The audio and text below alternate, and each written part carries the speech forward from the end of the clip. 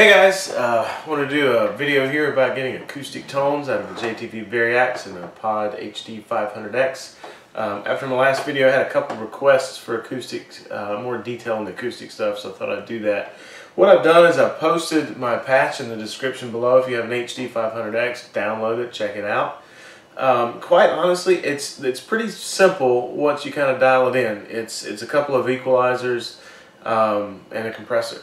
Of course, I've got some reverb on there, that kind of goes without saying, but I've got a graphic EQ before the mixer and a parametric EQ after the mixer, and then a compressor before the mixer.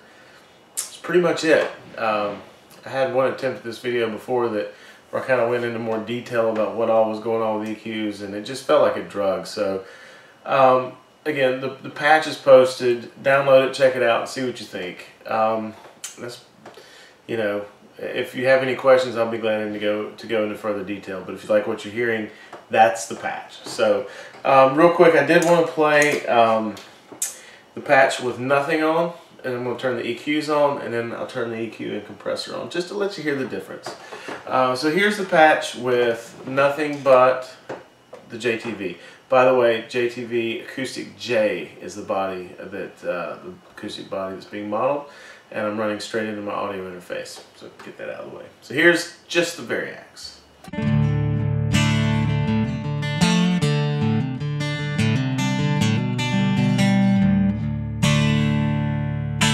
Not bad. I mean, sounds like an acoustic guitar, right? So not too shabby, not bad, especially considering it's an electric guitar.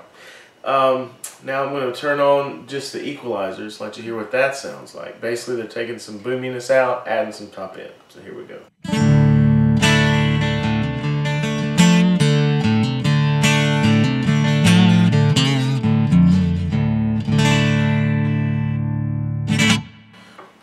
There you go. I'm going to throw the compressor on. I will say you have to be a little careful with the compressor.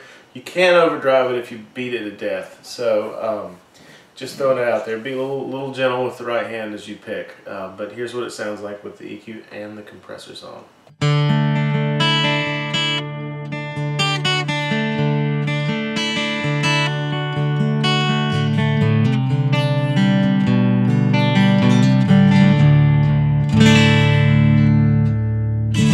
So you can hear it's very lively, very upfront in your face. That's the compressor doing its job. Got a lot of high-end sparkle and not a lot of boominess. That's the EQs doing their job.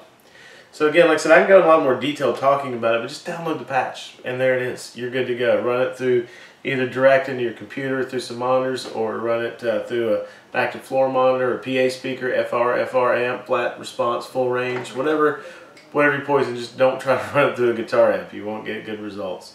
But that's it. Ask me any questions. I'm kind of not sure where to go with this in terms of past just sharing the patch. So if you have any questions, let me know, and I'll just play a little bit to take the video out. Thanks for watching.